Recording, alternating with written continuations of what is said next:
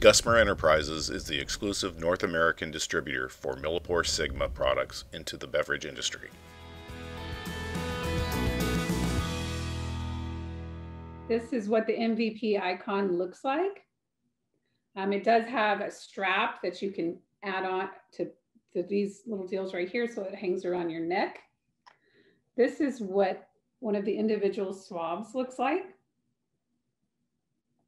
So what I've done is I've got a stainless steel surface that is dirty, so that I can demo what, a failing result will look like for you.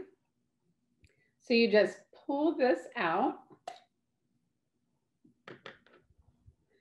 Then you're supposed to do kind of a 4 by 4 inch square, like that. Almost dropped it. You put that back in. Push the lever down, and you'll see that the buffer descended down here. That's to buffer out any sanitizer that may have been remaining on the surface. So these swabs only go in a certain way, so wait till it kind of clicks on the side like that. Shut it. I'm going to go in here to my test points, which were uploaded from the software into my instrument.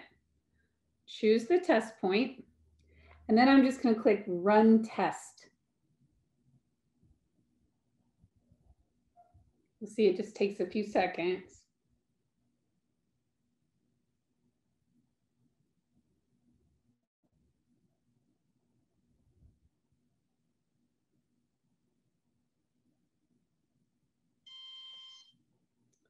Then I remove the device.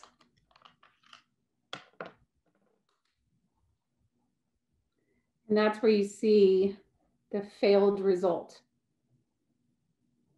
Okay, so now I'm going to clean this bowl with some just spray cleaner.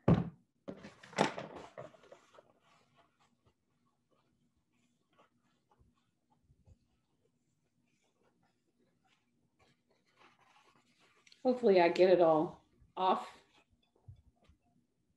So I've got a new swab.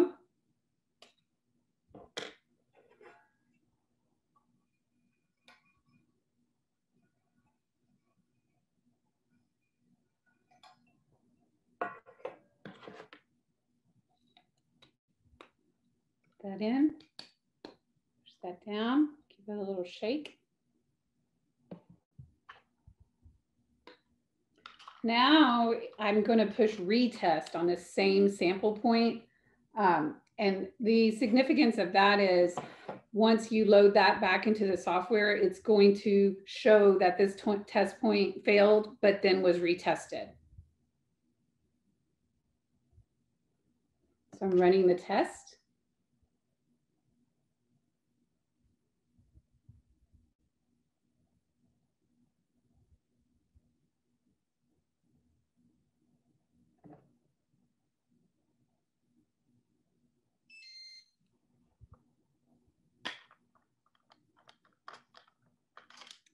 And now we have a pass. Can you see that? I'm sorry for the glare. Now we have a pass. So that's how the instrument works. Sync the instrument back to the software, and all the data that you got for today will load into the software. For more information, go to gusmerenterprises.com. Click on the Find a Rep on the main menu bar, and then choose the industry you're interested in and enter your city and state. The technical sales representative in your region will then be selected. Gusmer Enterprises, service with knowledge since 1924.